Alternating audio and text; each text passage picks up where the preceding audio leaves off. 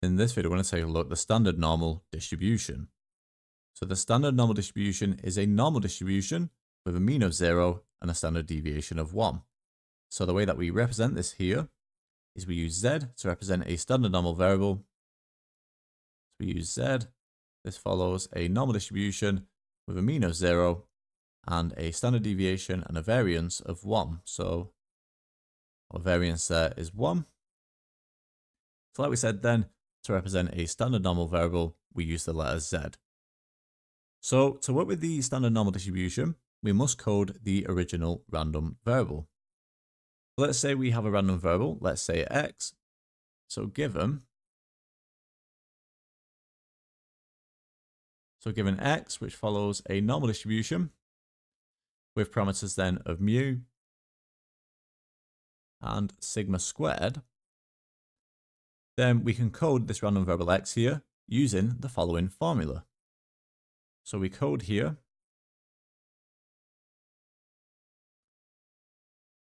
using the following formula. So the formula then is given as z is equal to the random variable x here minus the mean mu, and then we divide this here by sigma, okay, the standard deviation. And you also need to be aware then that for a standard normal curve and a standard normal variable, so again, if I use this standard normal variable here, z,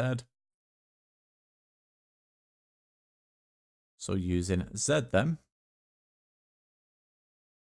so that is normally distributed with a mean of 0 and a variance of 1. Then the probability, so let's just write this down again underneath. So the probability here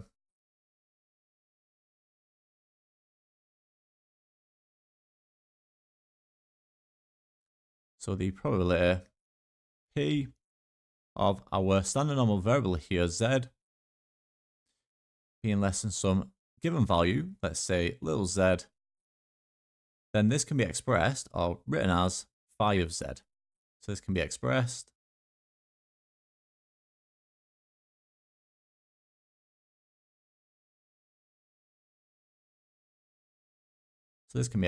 as phi of z.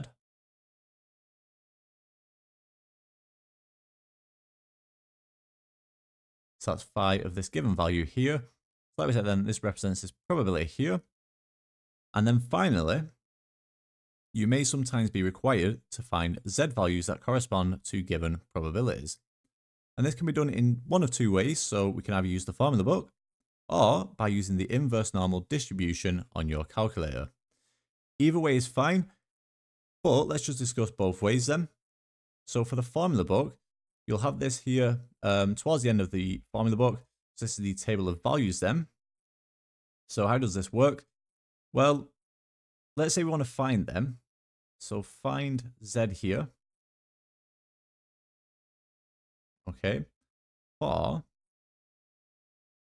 let's say we have then the probability that our standard normal variable z is greater than little z, and this is equal then to 0.025.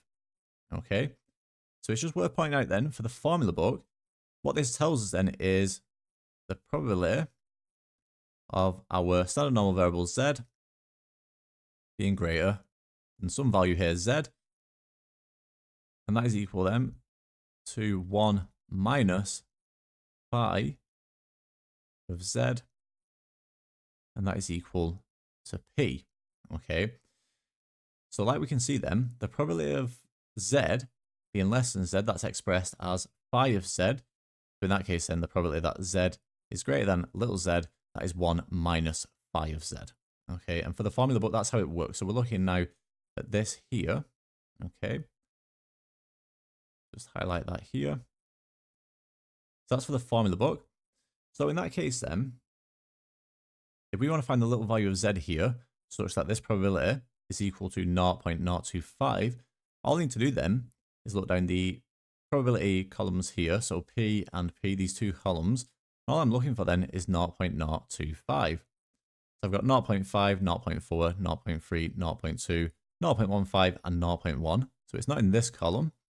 So we now look down this column here. I've got 0.05, not that one, but then I have 0.025. Perfect. So that's the probability that we need here.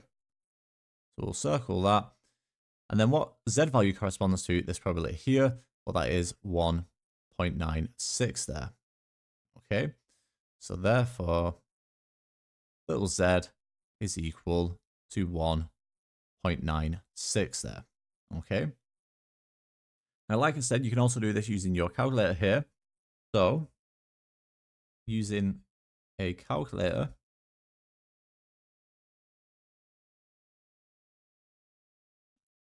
so how does this work here?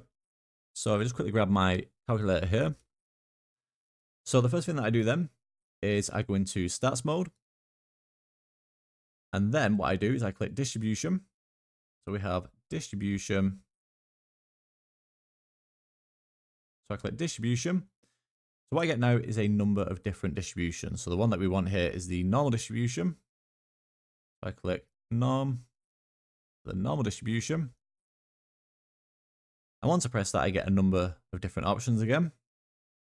So I get NPD, NCD, or I get inverse N. So what I want here is inverse N. So now what we're looking at here is the inverse normal distribution. So in this case then, I get asked for a few different things. So what I'm asked for here is the tail. So I'm asked for the tail. I'm asked for the area. I'm asked for sigma, the standard deviation. And I'm asked for mu, the mean. Okay. So mu and, sigma and mu, nice and straightforward. Sigma, the standard deviation is 1.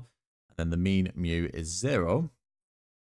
So for the tail and the area here, that depends on what you're looking to find. So in this case here, because we're looking for the probability that this standard normal variable z is greater than this value z here, the tail then is pointing towards the right. Imagine it was an arrow, it'd be pointing towards the right. So I put the tail here to right. And then for the area here, this is the probability that we're looking to find for. So here it's 0.025. I put the area as 0.025. Okay. So I quickly put that into my calculator here. What we should obviously expect here then is I get the same value for Z. And if you do that here then, what I get, so therefore, X inverse, that is equal to 1.95996398. So in other words, if I round that to 3 significant figures here, we get 1.96 there. Okay, so Z equals 1.96. So like you can see, you can do it in either of those two ways, but I just prefer to use a calculator. But either way is absolutely fine. Okay, and there we have it. So we're not going to run through any practice questions for this video. In terms of the standard normal distribution, the applications of the standard normal distribution will become more apparent in the next video when we're looking to find unknown values of mu and sigma. Okay, like I said then, that covers everything for this video, and that brings the end of this video on the standard normal distribution.